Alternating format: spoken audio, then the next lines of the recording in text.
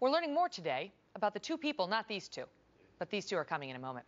The two people appointed by the Department of Justice to lead the investigation into a series of intelligence leaks.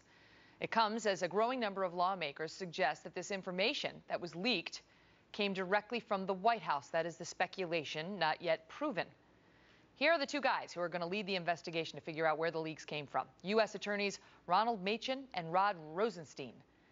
They will investigate what some have called some of the most serious leaks in recent history.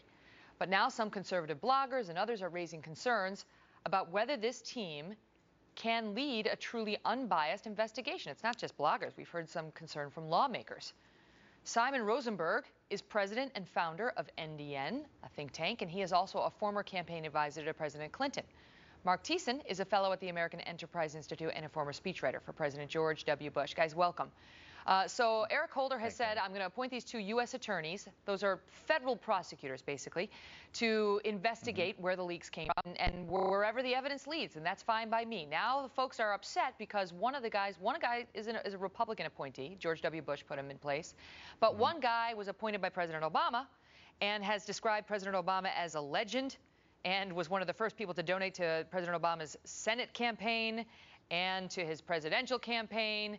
And Mark, the allegation is that how can we trust this guy, Ronald Machen, to be objective in investigating, what may be a leak close to the man he thinks is a legend?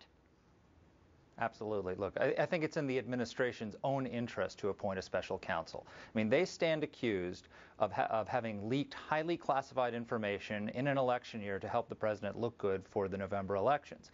The last thing they should want is to have even the appearance that they are somehow politicizing this process. And appointing a man who, as you point out, was called Obama a legend and who gave to his first Senate race, who gave to his presidential campaign and helped him vet vice presidential nominees is just plain stupid.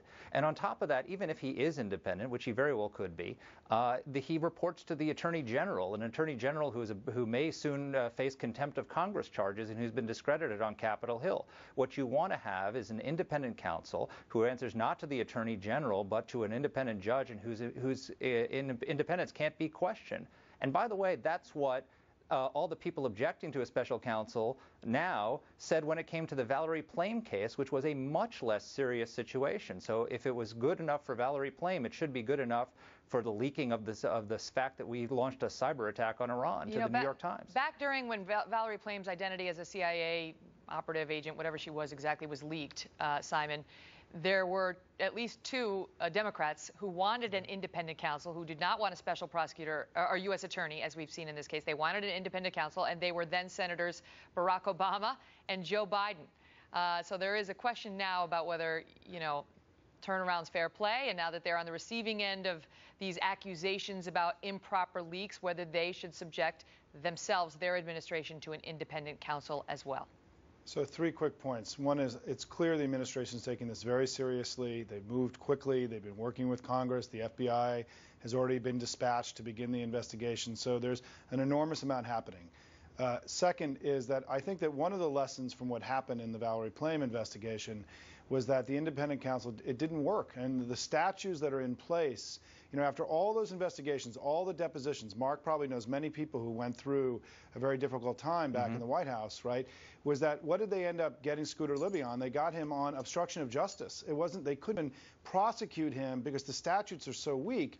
And what might be a better use of all the time of Congress right now is to look at, from a legislative standpoint, a way of putting more teeth into these statutes so that we don't have these incredible waste of time in an election year, right, when this thing is going to get politicized no matter what we do. And I think that the statutes themselves, Megan, you're a lawyer, right, are not strong enough to really ensure that an independent counsel and all the time into it will be worth the time and effort. Well, you know what caught my eye today, Mark?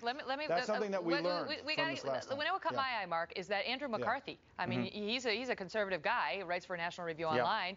He and some others like him have come out and said, this is sort of pointless. This is a political gaffe or error or miscalculation by the administration, if anything. It is not a criminal matter. You're not really going to be able to prosecute any leakers here, whether you have a special counsel or a U.S. attorney, an independent counsel, whoever you have. It's a political matter, and that's how it should be treated by the Republicans. What say you to that? I hadn't read Andy's comments, so I'd rather not comment on what he said. But I will say that this is much more serious than the Valerie Plame matter. I mean, Valerie Plame wasn't even a covert agent, and so this was the Director of National Intelligence and Senator Feinstein both have said these are the worst leaks they have seen in their entire careers in the intelligence world. You're talking about leaking the name of a source who led us to bin Laden. You're talking about leaking the fact that the United States, with the help of Israel, was in the lead in launching a cyber attack on Iran. I apologize for interrupting you, Mark, and I apologize for not getting back to you, Simon. But